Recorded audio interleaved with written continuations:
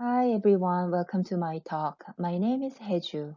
I'm a data scientist at Oddconcepts. Today, I will introduce our study, All the Attention You Need, Global Local Spatial Channel Attention for Image Retrieval.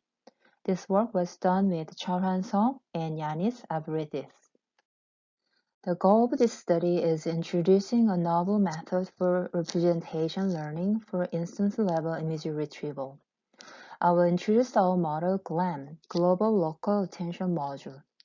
It is attached at the end of backbone network, and it has four forms of attention, either local or global, and either spatial or channel. Here are the main contributions of our study. First, this is the first study employing all the four forms of attention.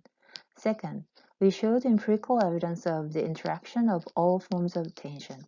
Third, we achieved state-of-the-art performance among the studies based on global descriptors for image retrieval.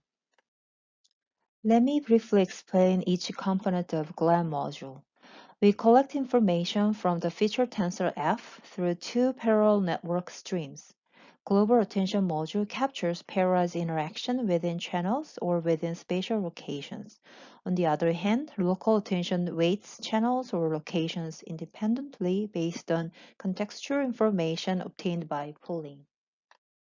In the local attention stream, we first make a local channel attention from the original feature F and get the local channel attention feature map. Next, we make a local spatial attention from the original feature F and multiply with the local channel feature map.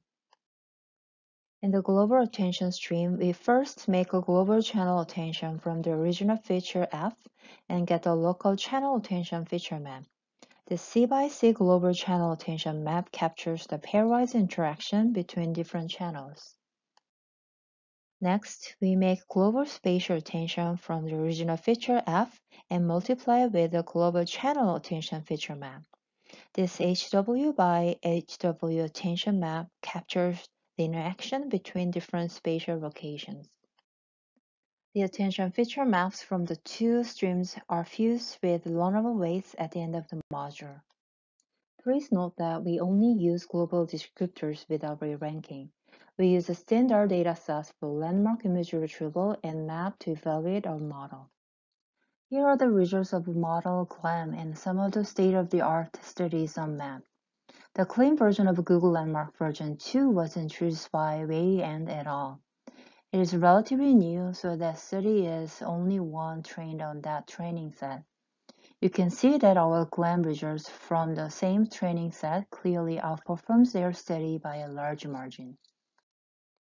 Solar and Delgy are two other state-of-the-art studies trained on Google Landmark version 1, so we also trained our model on that for fair comparison. This table shows we are still outperforming them with only one exception. We ablated the effect of local and global attention modules, each with either channel or spatial attention or both. The first row is a GLAM baseline that is without attention. First, let's look at the effect of local attention. If only one of the channel or spatial attention is used, it is sometimes harmful, but it is beneficial when both channel and spatials are used.